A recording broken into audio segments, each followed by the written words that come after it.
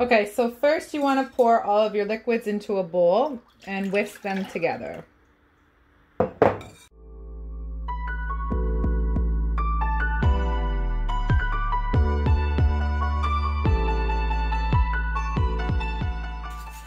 Next, we're going to add our dry ingredients, and the trick here is to never stop stirring.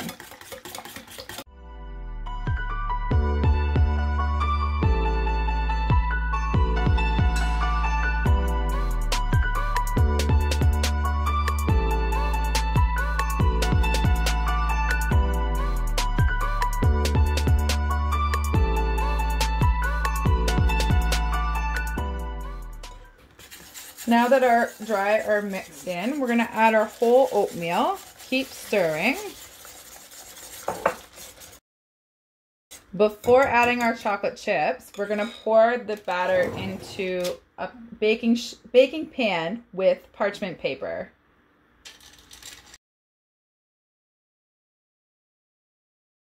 Then you want to sprinkle your chocolate chips. They're going to fall to the bottom and move around, but at least you have it evenly distributed.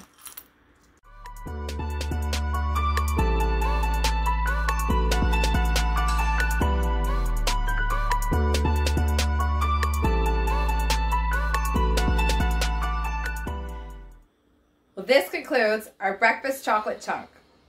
I've left in the comments below nutrition facts for a serving size of 4. I cut mine into 8 slices, so you get 2 slices per serving. If you're a chocolate lover, this is the breakfast for you. I hope you enjoyed this meal. And remember, Gladiators, champions are made, not born.